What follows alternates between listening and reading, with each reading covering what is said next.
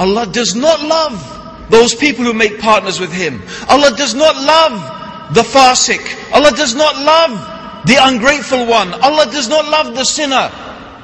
Allah does not love the tyrant. Allah does not love the oppressor. Because the most sad thing, the most terrible thing, is that you should be deprived of the love of Allah subhanahu wa ta'ala. That He does not love you, and that you do not have love in your heart for Allah subhanahu wa ta'ala.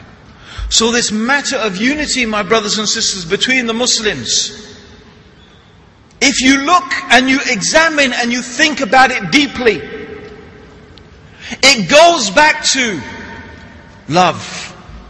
Love for Allah. Love for the people of Allah. Love for the friends of Allah. Love for those people who obey Allah and follow His guidance. And that is where this unity springs from. That is where this unity comes from. It comes from this love that we must have between each other. And if I go back to that hadith, if I go back to the hadith that I started with, you will not enter paradise until you believe. Okay, I want to know, who wants to go to paradise? Hands up, who wants to go to paradise? That's all of you, right? Alhamdulillah. We all want to go to paradise, right? Okay.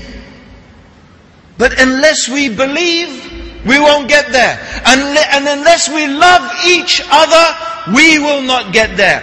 Do you know, and the Prophet sallallahu alaihi wasallam, in this same hadith, he went on to say, and shall I tell you how to increase the love between one another? Of course they said, yes, Rasulullah, because the Sahaba, this is vital. We want to go to paradise. We need to love each other. How can we increase the love between each other? And you know what the Prophet sallallahu alaihi wasallam said? What do you think it was? Increase the giving of salams. Subhanallah. Saying Assalamu alaikum.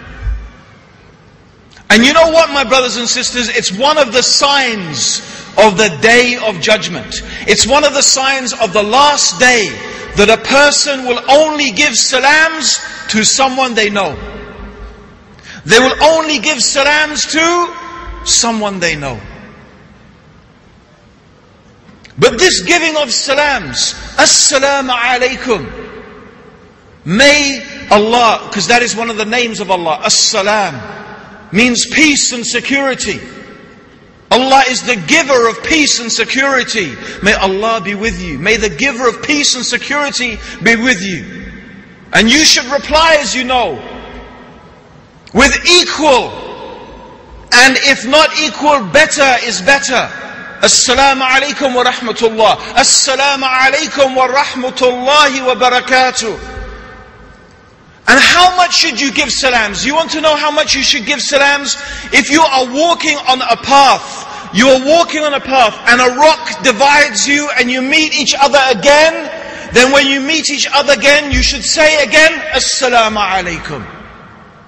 You leave the room, you should say Assalamu alaikum. When you come back in the room, you say Assalamu alaikum. There are the etiquettes of who gives salams to who. The standing gives one to the sitting. The one that is riding gives the salams to the group that is sitting. These are the etiquettes of saying Assalamu alaikum. And the best one amongst us is the one who gives salams first. This is just something so simple, my brothers and sisters. So simple. Yet you find the Muslims, we don't say salams. I was sitting just now in Tim, it just crossed my mind this actually, it's a bit sad.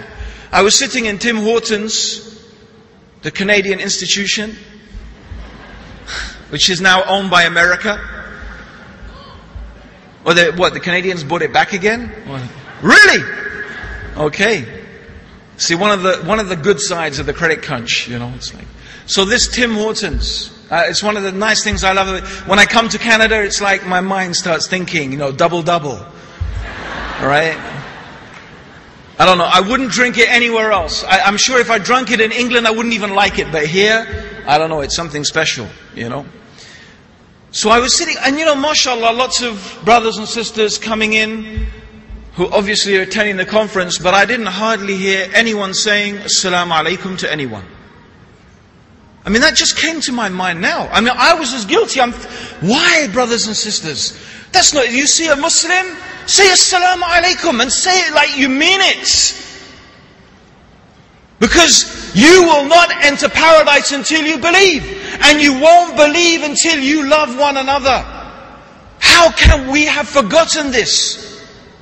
This is the basic etiquette of the Muslim. When you see a Muslim, you should say Assalamu alaikum. Umar ibn al-Khattab, you know why he used to go to the marketplace, even though the marketplace is where shaitan flies his flag. Shaitan flies his flag in the marketplace. Yet Umar used to go there. Why?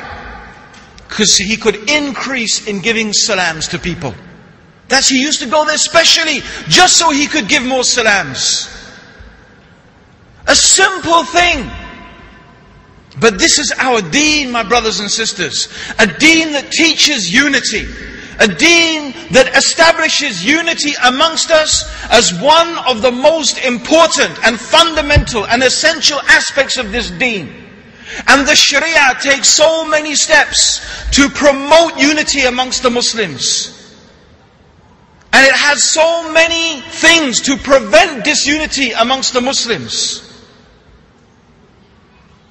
And this issue of unity is something that has been emphasized by Allah in the Quran, by the Prophet sallallahu alaihi wasallam. We have been emphasized this importance of unity. And we hear people talk, and I know, brothers and sisters, most of you sitting here today, you are sick and tired of disunity. You're sick and tired of the different jama'at and the different hizbs and the different parties and the different groups bickering and arguing amongst each other about things that you perceive to be petty and insignificant. The people are divided along the lines of tribe, along the lines of color, along the lines of language. Even more absurd and even more ridiculous. It's insane. I think we Muslims are in a collective state of psychosis because we're proud to belong to a country that was a map drawn by the non-Muslims 40, 50 years ago. How insane is that? Zindabad, Pakistan. Zindabad, Pakistan. Pakistan is a country that was put there by the British. Maps drawn on the line. Egypt, Libya, Tunisia, Morocco. Lines drawn on maps by the French, by the Italians, by the British. Dividing us up into nations. And now we are screaming fanatically, rallying behind some flag that didn't even exist 100 years ago, ready to fight for it and die for it. This is madness. This is sickness. This is something so far removed from what Allah revealed to Muhammad sallallahu alaihi wasallam. It's nothing but hizbiyah. It's nothing but another form of tribalism, of partisan spirit, about which the Prophet sallallahu alaihi wasallam said, whoever calls for asabiyah, whoever calls for tribalism, and whoever fights for asabiyah, for tribalism, then they call and they fight and they die the death of jahiliyah. They die and they fight and they call for the death of ignorance, the time of ignorance. Yet these are the lines upon which we are divided. Nationalistic lines, tribalistic lines, sectarian lines. Yet Allah warned us in the Quran, many times in the Quran, about the danger of dividing into sects and groups. Indeed, he said, Allah subhanahu wa ta'ala said to the Prophet sallallahu alayhi wasallam, as for those people who divide their deen into sects, the meaning of which is, as for those people who divide their deen into sects, you have nothing to do with them in the least.